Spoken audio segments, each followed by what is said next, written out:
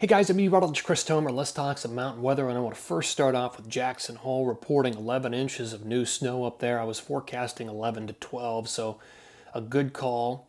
You can see it's still socked in on the mid and upper parts of the mountain there in Jackson Hole, and I like Jackson Hole. I like it all the way through Christmas, and I'll show you that forecast and that pattern coming up. Let's go to my intro here. Here are the few bullet points I'm watching. This is all part of what you see in Jackson Hole is part of this Arctic front that's diving south with some of the coldest air in years for parts of Montana, Wyoming, and Colorado. And that's what's really going to drive the snow production in those areas all the way through probably the 22nd, 23rd. And then that goes east and it becomes this Great Lakes large storm system, blizzard-like conditions, strong winds. Unfortunately, it's going to put the big ski areas of Vermont, New Hampshire, and Maine in the warm sector, and they're probably going to go from snow to rain, back to snow, and that's really going to cut down on the accumulations. Then, I alluded to this yesterday, I think we're going to see a west coast atmospheric river set up 1227 or later, probably moderate intensity, but that appears to be coming. Let me show you what the pattern is going to look like. Here's the jet on 1222. So big, powerful jet reaching all the way into the Northwest Territories of Canada for that cold air. Big trough out to the east in the Great Lakes with that developing storm system out there. Dirty flow across the west. You can see a little bit of jet energy blowing into the west coast. That'll probably push some waves of snow into the interior, although nothing terribly organized. Let me just show you what it looks like at the end of the month. So this is 1230. Powerful jet, west to east, pineapple connection.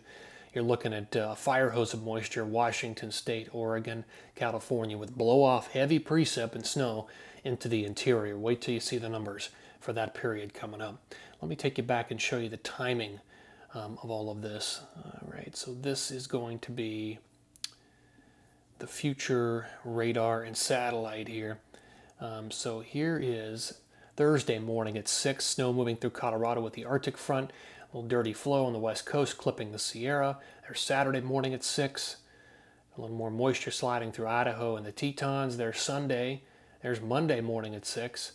There's Monday morning at 11 p.m. Still waiting on the atmospheric river hookup there, 1227 and later. I'll run that out one more time so you can kind of see it. There's Thursday morning at 6, snow and very cold air in Colorado.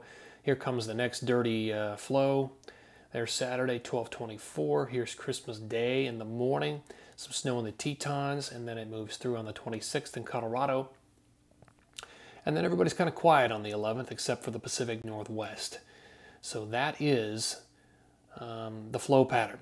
Let me show you what I'm thinking as far as totals go. And I'll do this in 3 different phases for the West. So all of today through the 23rd, I think you're looking at some of the best new snow, Pacific Northwest, parts of the Tetons, parts of the Wasatch, and of course in Colorado with the Arctic front sliding through. Now after that slides through,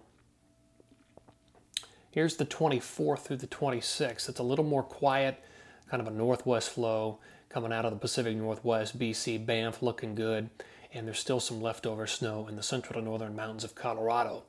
24th through the 26th. Here's the final period. Now this is going to be a big one if this AR sets up. We're looking at 1 to 2 feet out of the Pacific Northwest down into the Sierra, 1 to 2 feet for the Tetons, the Wasatch, and probably 4 to 12 for most of Colorado. And a lot of that's blow-off precip, just benefiting from that atmospheric river. Idaho looking good as well, and a nice rich feed of moisture, 27th through the 30th. So what about the Northeast?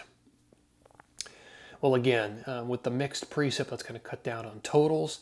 I think Maine probably stands the best chance of getting over 6 inches with some additional wraparound, and it's going to be a little bit colder up in Maine with that big low sliding through.